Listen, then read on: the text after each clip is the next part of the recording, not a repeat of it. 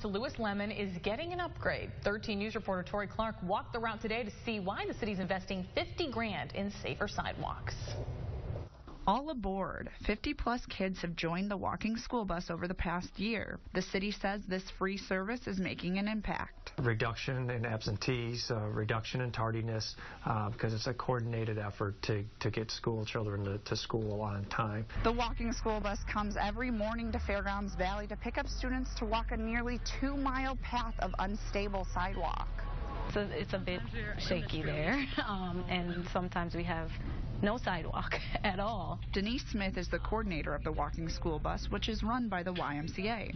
She walks these paths every morning with the kids. Living in the Ellis Heights neighborhood, she says sidewalks are essential for the program to continue. It's our safest route. We have to stay on there, and it would be nice just to have a more walker-friendly and a smoother, point. This week, City Council approved $100,000 worth of new sidewalks on the path from Fairgrounds to Lewis Lemon Elementary School. The city is committing to pay half of that, and Rockford Corridor Improvement, a nonprofit in Ellis Heights, is picking up the other half of the tab. To ensure that the sidewalk is not a tripping hazard and properly invested in is just a great opportunity for the community. Wow. Whether part of the walking school bus or just walking to the store, Smith says the sidewalks will make a difference in her neighborhood. For your Digging Deeper station, Tori Clark, 13 News. The city says the new sidewalks will be poured over the summer, so they'll be ready when students go back to school in the fall.